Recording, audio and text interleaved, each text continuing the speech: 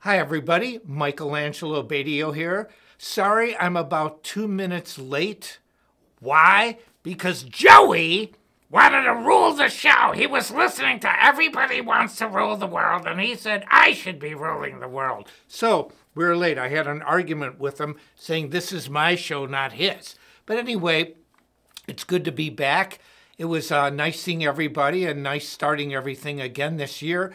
I'm going to be on the road starting tomorrow, so I'll still be able to do the show from undisclosed locations. I'd like to say hi to a few people. These people I don't really even know. Devious Intention, hello. Roxana, Joel, I see Jenny out there. Who else? People are starting to show up here. It's great. I want to talk today. Hi, Cynthia. How are you? Draco. That's a cool name. Anyway, what did I do? Okay, here I'm talking. Let's see. Who else? John Peter, hello. Denny, hi. Oh, okay. Denny's from Devious Intentions. I should know that. I knew that name. Okay, anyway, sorry. Joey's in the zone. See, Joey heard Everybody Wants to Rule the World, but he wanted to change it to says Joey wants to rule the world, and Joey rules the world. And so I had to talk to him. Anyway, let's see. Abraham, that's a cool name. How are you?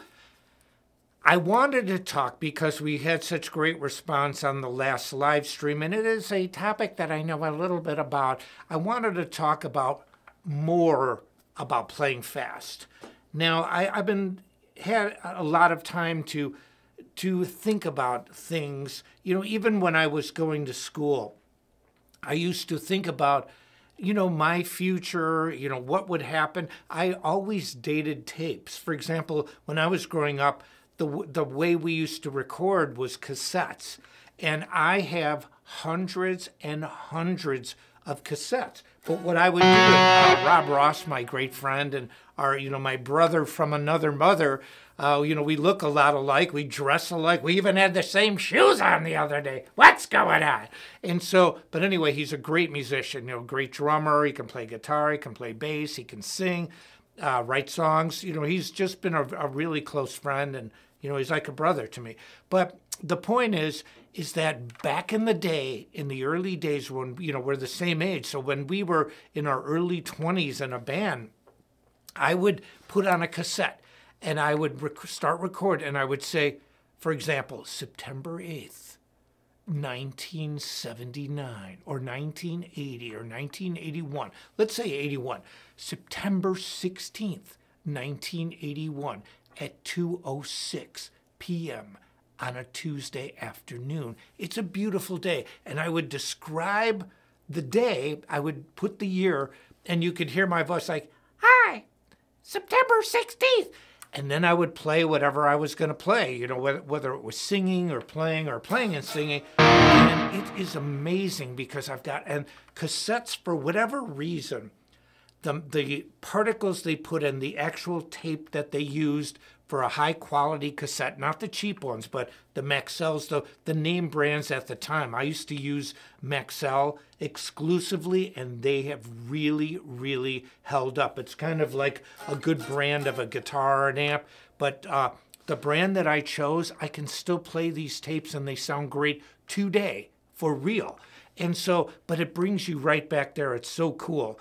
And I used to think back then about, how I would be remembered as a musician and what I could do to make it and write down all these songs. I mean, even things like I would write down ideas. That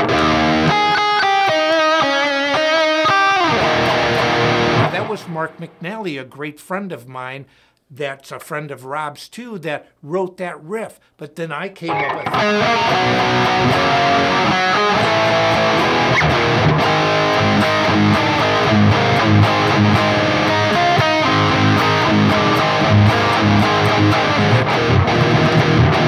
and all the other parts to the song. So it was a true collaborative effort. Now, the reason I'm talking about this is because I put a lot of thought into why speed kills and why the techniques that I have taught you over the years are still current and still viable. And there is a reason for this. one of the things that I learned very early on studying orchestral music, when I say, I don't like to say classical music because that can also be construed as the classic era. You know, there was the Renaissance, the Baroque, the Classic, the Romantic, the Impressionist. So there were different eras of music. For example, Bach was a Baroque era. That's what we call him, composer, but Mozart was classical. Beethoven was the transition between the classical and romantic eras of music. So you can look at these in historical context. But what happened was, when I studied piano and started doing these short exercises, it's one exercise.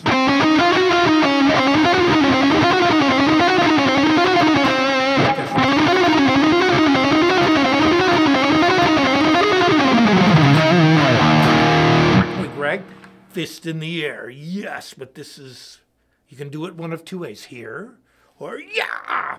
Now, getting back to this, one of the things that I learned is that when you do a short riff, a short exercise, and you isolate specifically on the pattern or and the technique that you want to use, this is how you can get faster. And one of the things that I realized too with modern playing, because, you know, there's a million guitar players out there saying they have the way to play fast, or they can, and look at, there's so many great musicians.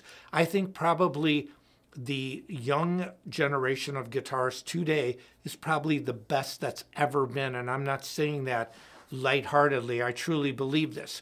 But I also think this, speed kills work so well because these are shorter exercises isolated for a specific technique. Because once you get into these longer exercises, you are getting into the writing of the person teaching it. So if I said this, here's my exercise for alternate picking, which I did.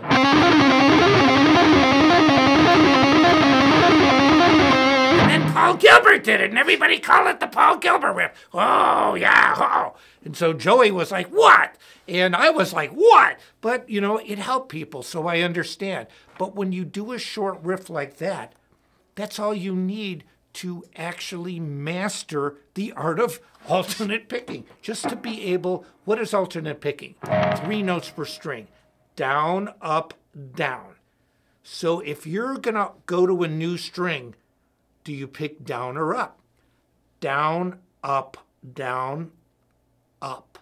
So all you have to work on is an exercise that shows an up pick on a new string with 3 notes per string.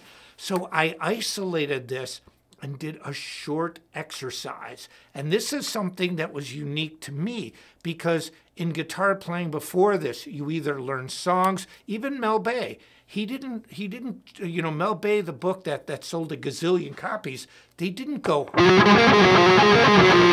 do short exercises. He had songs. You know, it might be a simple song, you know. I'm just making that up. But it was a song. It wasn't an exercise that was short and specific like classical keyboards were shown. And so, and I realized that even today, you can't get a shorter exercise than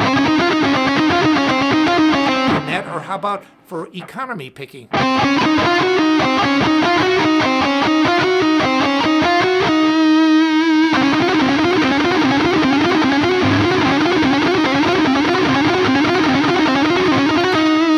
And so you've got the short, thanks, Denny, I appreciate that. And I truly want to help. Denny wrote, the reason young guitarists are so good is because they had guitar gods like you to teach and inspire them. Well, I'm grateful for that, and I truly do want to help. And I'm an analytical person, so especially now with all the things I'm doing, I'm busier now in my career than I've ever been in my entire life. And that's unusual in itself when you've had a long career like mine and it's going better than ever, and I'm very grateful for it. But I realized that to help you, I have to understand exactly what I'm talking about. And one of the things that's really come to light when I was watching other teachers and other lessons, and you know, a lot of people say, well, my method's this way, and to get faster, you can do this. And I look at, if you're a great guitar player and you're out there teaching, that's the most noble thing you can do. So I'm all for it. But what I realized is this: you can't really beat Speed Kills on this topic, because I have reduced these exercises to the bare essentials, to the exact, it's a laser beam on the technique you want to learn. If you want to learn alternate picking, you don't have to learn a song. You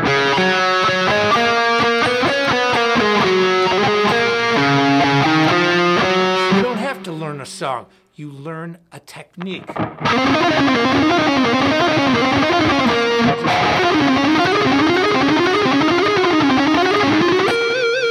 Those are all short riffs that I strung together. And this is what I learned. Once you get into these longer riffs, for example, I'm going to do this.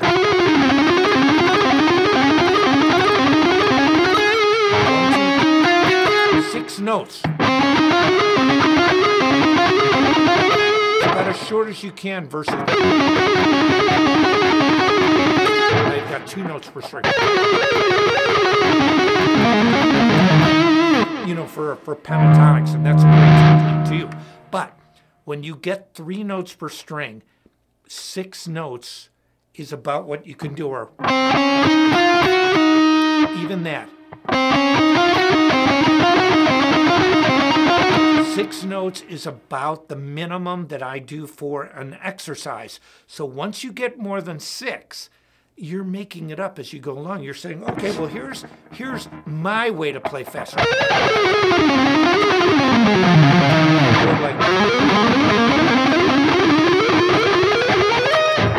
So it's really becomes subjective. So what you're doing is you're showing your way of taking this and expounding upon it, making it bigger, making it not better, but making it more. And that's why Speed Kills still is so relevant, because I stripped it all away. On my first instructional video, the Starlicks video, the first shred video ever, Guy Man Dude, who was a great friend of mine at the time, and you know, we parted ways. He was my rhythm guitar player, a great musician. And but he kept telling me on my first video, Mike, make sure you make the exercises really long. So, you know, exercise.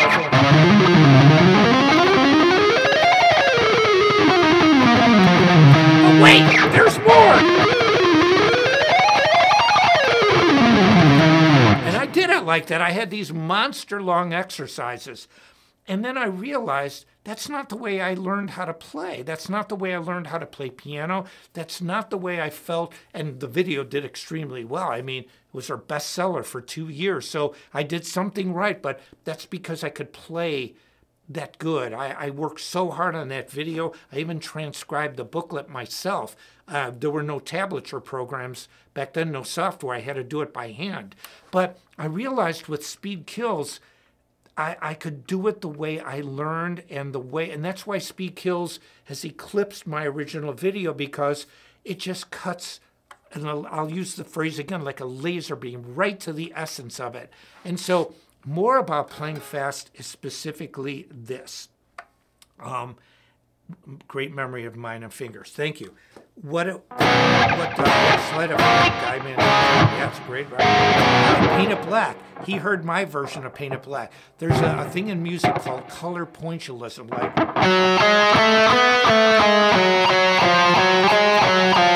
like I've seen a red door and now. So what we used to do is color pointillism is this. It's a theoretic, it's a music theory term. Each note is assigned an instrument. So if you go, you can have a bassoon playing bum, you can have a French horn going dun, you can have a flute going bum, a violin. And so what we did is we took voices. I was in a band with Rob Ross at the time, and so we had 4 singers. Rob could sing, I was the main lead singer, our bass player was the main lead singer, and our other guitar player, Mark McNally, who could also sing too. He had a really good voice. So we went, each person took a note. I've seen a red door and we went like, I've seen a red door and I want it painted black. And so each one of us took a point or a melodic note. So Rob sang I've, and then Mark, our bass player, then me, then Mark, and then we started all over again. So it's like, and that is color pointillism. In other words, each point or each note has a different color, meaning the color is the instrument, the timbre, the sound. And so I played that for a guy where like, I've seen a red door and it was bad. And you hear like, it sounds so bizarre to hear it but it's melodic because the melody is there, but each of us just only took a note of it. And then black, somebody had to do both. You can't go black. Well, we could have, but it would have sounded stupid in our humble opinions back then. But anyway, Guy heard it and he did a version of itself, of him. Now, I want to talk a little bit more about playing fast. Adam, can you hit 185, the beginning? I use a metronome and drum software almost exclusively to warm up. Hit it.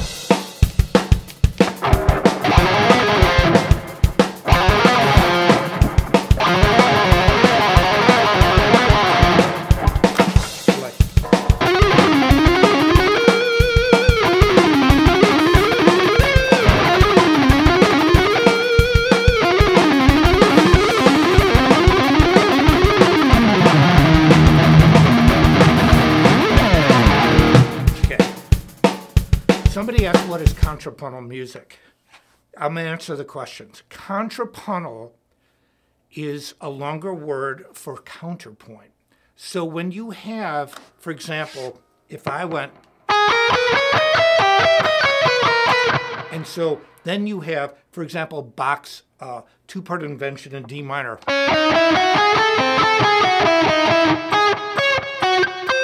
Here's counterpoint. You go like this.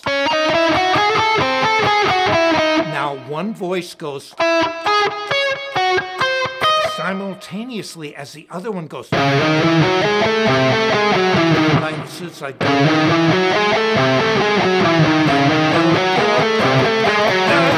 That's counterpoint. Or if I go like this. Now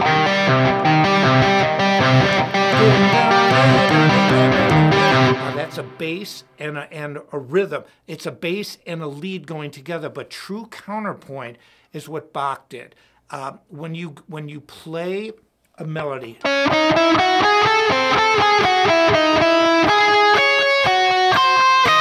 Bach's D minor invention. It's number 4, and what he does is he starts a melody and then counterpoint, meaning point. Again, it's like color pointillism, counterpoint. The points of notes, meaning notes, are countering what the melody is. So you have simultaneous melodies meaning at the same time. You can get up to, Bach's fugues had up to 4 and more parts at the same time. There's, I don't remember which opera it is with Mozart. He depicted a crowd scene and there were over 17 different parts going on at the same time to depict a crowd. That is counterpoint. I studied counterpoint in school, and it was under a class called Form and Analysis, and I wrote a bunch of counterpoint songs, like then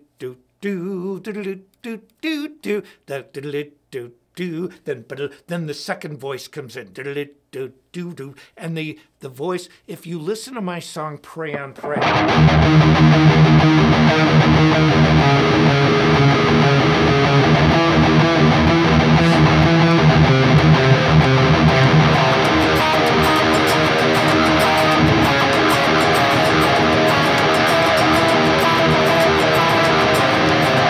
I did 2-part counterpoint. I went like that.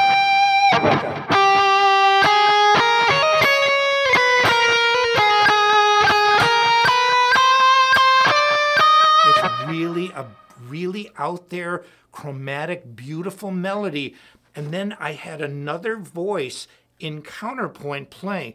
The song is called Pray On, Pray. Pray like in pray on, pray like the eagle is coming down, swooping down at the mouse. It's like the last act of defiance when you see the mouse flipping off the hawk that's about to get him or her. And but it's pray on, pray, like praise history.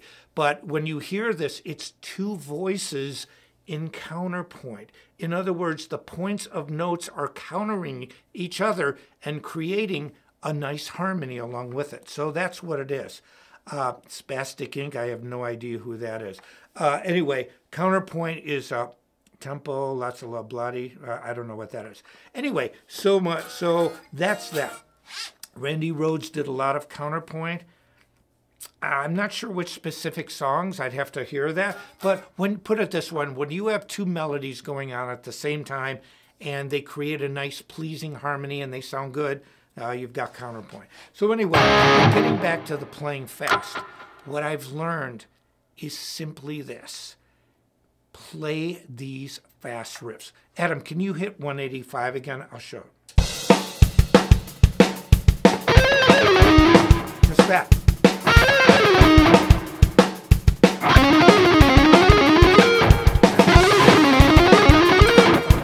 Now that's alternate picking.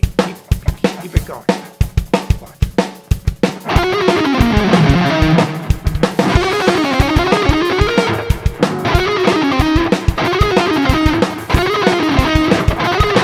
Now watch. This is economy.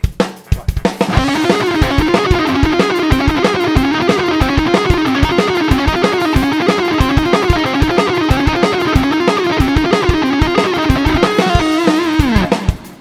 Keep it going, Adam. Do you see?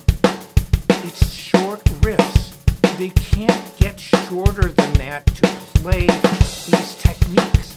So that's why speed kills will always be relevant, because if you get anything longer than that, you are creating your own version of this. Well, I'm going to use this riff.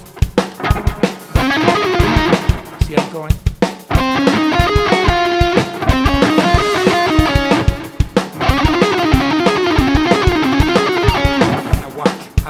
A riff just using this.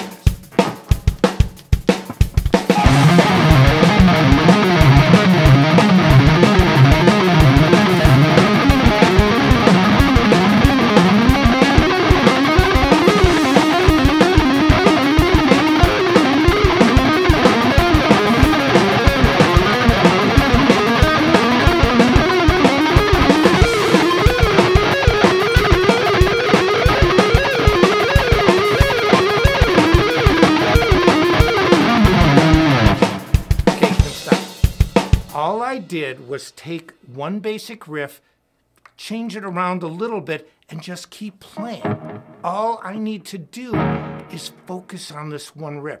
What is playing long, extended riffs, especially on guitar? It is taking a short pattern and extending it. So instead of going like, I'm playing diatonic. I can do a shorter riff. Adam, hit 185 again. Now it's pretty slow.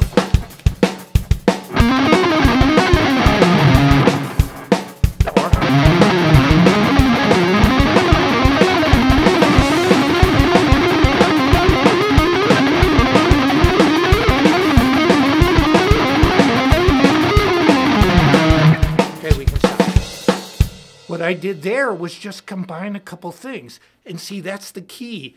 You take these short riffs and you combine them together, but you have to practice it. And what I would recommend more about playing fast is this. Get speed kills, or just watch me here.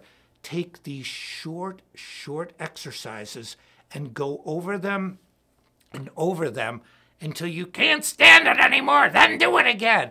And use drum software. We don't need the days of going are gone.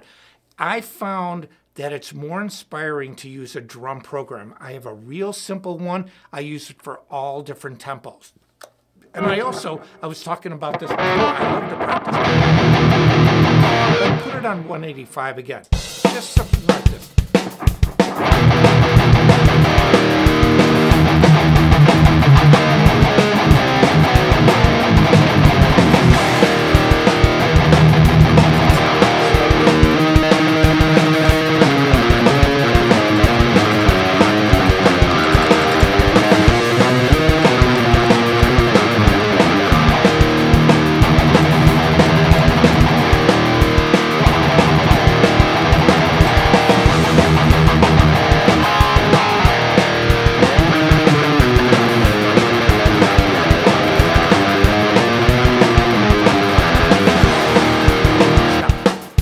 With a drum program, it inspires you to do a lot. So what did I just do there? I was working on a tremolo. I've talked about this since the 80s. I'm really good at it. Why? Because I practice it. Joey practiced it. Robert practiced it. We practice it. It's the triangle, the head, the hand, the hand. And so once you sync these three, so what do you do when you get that? I'm not really concerned about that. With my fretboard hand, I just... And so when you do this and you use a quantized, when I say quantized, what this means is exact, like disco. Why do you think disco became so big? It was the first time in human history that drum machines were electronic. So you have, you know...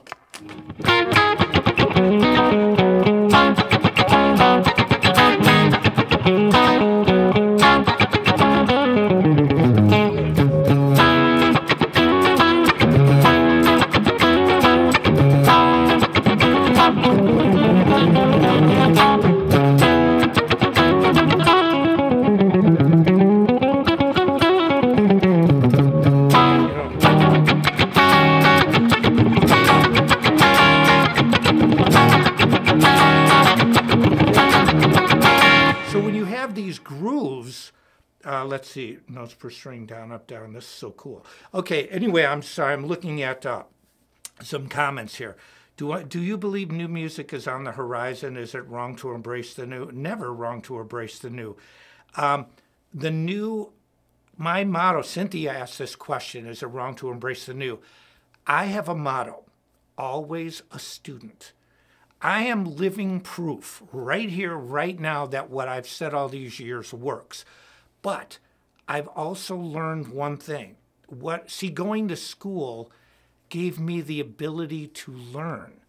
I never said I was the smartest guy in my class. I never said that having a degree in music made me a better musician. In fact, I've said the opposite, that it didn't make me a better musician.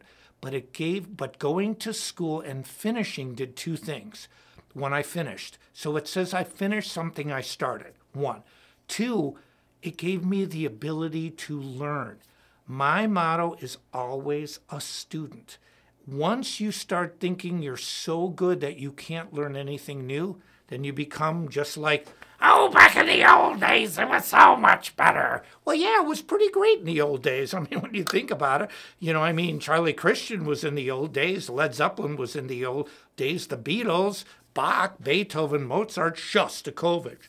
Josquin du Pré, the Renaissance composer. So, yeah, the old days were pretty cool. But what it enables me to do is to always learn. So, Cynthia, to answer your question, this is why music is so good today, why young people are so good at it.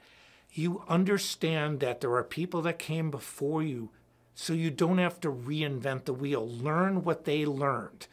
Okay? Take it from there and then embrace the new. It's your job to take what you know and make it your own and make something new. There's no handcuffs on this latest generation that says you have to play like Jimmy Page. But this newest generation knows about Jimmy Page that plays guitar. They know about Joe Pass. They know about Django Reinhardt. These musicians are revered because they were great. Every era has great players. Music that is great in the year 1722 will still be great in the year 2087. It's just, and I'm making these numbers up, but the point is great in any generation. Looks change, styles change, but great is great. A great rock song is still a great rock song. Great music is great. Just like the techniques. Joe Pass could rip on a guitar. Pat Martino, early George Benson, Al Di Meola. So the young musicians can take what is already there, like me. You know, there's many people born half a generation after I released my instructional videos. You take these and learn, and then take it upon yourself to take the new. Yeah, and somebody just wrote, Matthew said it. Great music has no expiration date, and that's very true. Looks have an expiration date. When I look at myself in the 80s, I'm like, I used to be so cool. What happened? I mean, I saw pictures of me in my early 20s, when I was going to school. I had really short hair, and I have these ears that stick out, okay, which is why I can hear pretty good. So my ears are like, you know, they probably would move. You know, my ears stick out. My uncle had this too. Thank God, long hairs in style. But anyway, so I had hair about this long. I grew a mustache. I used to think I was so handsome and cool. Today I look and I go, dude, what was I thinking? It was like bad Freddie Mercury. And, you know, I looked like some bizarre terrorist or something. But back then I was like, yeah, I'm cool, bro. You know, I feel like Magnum P.I., dude, yeah. And you know, I felt like, oh, yes, I'm a young Tom Selleck. But the point is, the looks change. So we could look at Johann Sebastian Bach's clothes or Beethoven's clothes. In fact, Beethoven probably would have looked at Bach. Well, Bach was considered passé in his own time. I don't know if many of you know this, but his music was dead up until almost a century after he died.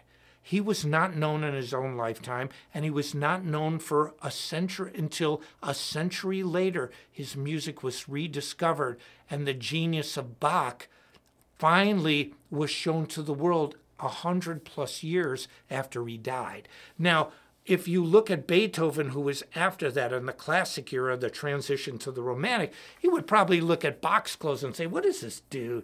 You know, that's not cool. And the point is this, that, you know, is Motley Crue? Well, some bands, like, I got to admit, Robert Plant still looks cool today. So does Elvis. So, you know, there's a lot of people that look cool back in the day that still look cool, but there are a lot that don't. You know, you look at the style and go, what was I thinking?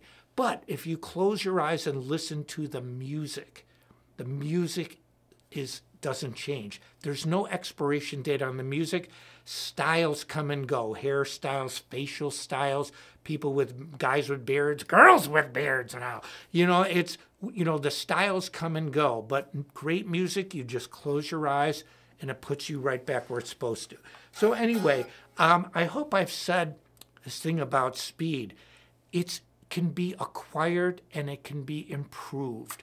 Short exercises. And look, there are so many great teachers out.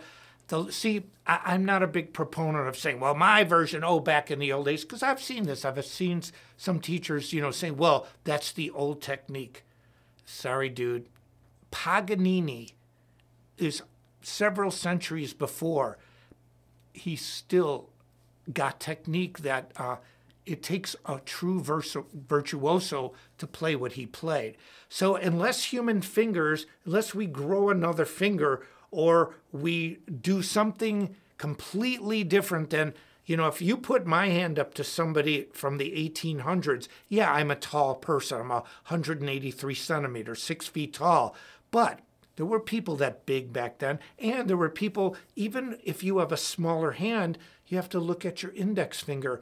I have an index finger that's smaller than my ring finger. Many people do. A lot of people have index fingers that are longer than your ring finger. So even if you say, I have a little hand, but you've got a long index finger, you can stretch. And the point is this: big hand, small hand, thin hand, fat hand. Sean Lane was a big guy. Michael Romeo's a big guy. They are two fantastic guitar players that can shred, that can just, you know, Sean Lane, rest in peace. He was amazing. I jammed with him. Michael Romeo, I don't know him real well, but we're friendly with each other. He's an amazing guitarist. So the size of your hand, the thickness of your fingers, a lot of that hasn't changed in centuries. Yeah, there's few differences, but that's why these exercises work so well. It's what we do today you know, it takes a virtuoso to play Rachmaninoff. It takes a virtuoso to play Paganini the way it's supposed to be played and the speed in which it's played. So you can't just say, well, these old techniques, which is why I don't really care for that. I'm not going to criticize anybody, but it's why Speed Kills works. Work on speed with drum software. Do short bursts. Just go stop your hand, then move it up 5 BPM. Then move it up 5 more. There are no set ways other than you work on these exercises over and over and over. And you can vary the workouts. You know, I talk about this all the time. Bodybuilders talk about this. If you do the same workout every time, I've been to the gym 7 times in the last 7 days. If I went to the gym every day and did a half an hour of cardio, say the treadmill, then I start on biceps, four sets, 15 to 20 reps. Then I move and I do circuit training a lot because I'm never home long enough to do a whole program. So then, and circuit training means, you know, all the body parts. So then I'll switch to quads. If I did the same order, the same way every day, the gains would be minimal because your body gets used to this routine. So the idea, even Arnold Schwarzenegger used to say this, you mix it up. You shock your body. You focus on the muscle you want to work on, just like the technique. You focus on this alternate picking.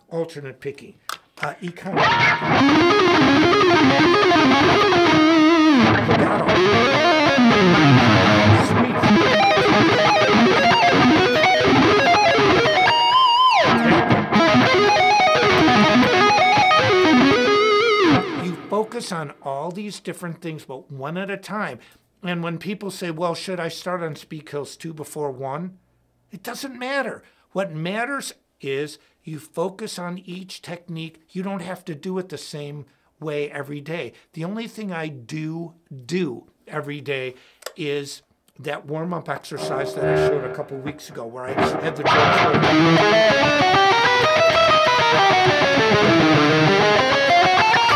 I find that it calibrates my mind and both hands. Joey and Robert and my brain that tells them what to do gets focused on these warm-ups. And it's like stretching before, or like if you're an athlete and you warm up and stretch out before the game. You always want to do that. But once that initial exercise and the initial warm-ups with these specific exercises are done, then it's carte blanche. Then you do what you want. So I hope this helps. Does Joey ever sleep? He does. But see, he likes to work while I'm sleeping. It'll be like, I'm the boss. It's me. I, me. Who do you want to see? Joey. Shut up. No! Joey's never shut up. He always wants to shred. Speaking of shredding, I haven't talked much about Sawtooth today because I think, 1, the guitar is amazing. 2, I talk about them all the time. I think they're great. I wouldn't be playing them. I play them everywhere, 100%. And we have some new songs from the Michelangelo Badio Band that are going to be coming out. And also, I'm doing a show with Vinny Appice, who's the iconic drummer that his first job professionally, big one, was John Lennon. And then he played in Black Sabbath and Ronnie James Dio. So when you hear Rainbow in the Dark and all those iconic Dio songs, you're listening to Vinny Appice. So anyway, and he was with Black Sabbath. So he was with Ronnie James Dio with Sabbath and his solo career. And so the band Dio. So the reason I'm saying this is May 31st, which is a Friday, at the historic Viper Room in Hollywood, the MAB band, featuring me on guitar, Nils Lawrence, a great bass player, singer, he's got a great look. Joe Fuco, one of the main owners of Sawtooth, he's a great drummer, a great grooving drummer, and we are the core band. We're going to be playing with Vinny Appice's Sabbath Nights, Knights, where Vinny goes through his discography and the history of his time with Black Sabbath. I've sold out every show at the Viper Room. And they oversell it because there's opening acts. I'm just telling you, May 31st, Friday, get your tickets soon. This is going to be a super event. Having Vinny there, having me there, And like I said, every other time I played there, it's been sold out to the max. This one's going to be no different. And I can't wait to play with Vinny. He's a really great person. His brother Carmine's amazing too. I know them both very well. Vinny is an iconic drummer, and he's one of the greatest human beings you could ever meet. But anyway, so that's some stuff that's going on with Sawtooth. I've talked about Metal Method, learn-to-shred.com. Sawtooth has some new guitars coming out. This is part of the MAB Signature Series. We have a new double guitar that's coming out this year that's really pointed and cool. There's a lot of great stuff. You know, I'm really grateful to each and every one of you that has followed me and has helped me perpetuate the career. But I can say this unequivocally. The things that I tell you when I talk about guitar, I have a motto too. One, always a student. Two, I know my lane. One of the things that enabled me to be so successful is that I found other people to do jobs I couldn't do, that can do their job way better. Am I doing my own video today? No! Adam there is sitting there. He's a super close friend of mine, and you know, we've been friends forever. He was my student. He's a great guitarist, but he's operating the video. Why? I can play two guitars at the same time. But if I could figure out how to operate a camera standing there, play guitar standing here, I would do it. But you can't. And so I know my lane. My lane is guitar. My lane is guitar. It's writing guitar music. It's writing music. It's performing music. And it's also being a great teacher, because what I teach you, I practice myself, and I am not a judge, and I'm not a jury, and I never tell anybody that I have no prejudice against anything when it comes to guitar techniques, any styles. It doesn't matter what style you want to play. If you're going to alternate pick, I don't care if you're playing bluegrass, jazz, shred, or name the blues. It doesn't matter. The technique is the same, and that's what I taught. And I teach technique. What you do with it is entirely up to you. So anyway, I want to thank each and every one of you. I'm Michelangelo Badio. I'll be back next week from an undisclosed location. See ya.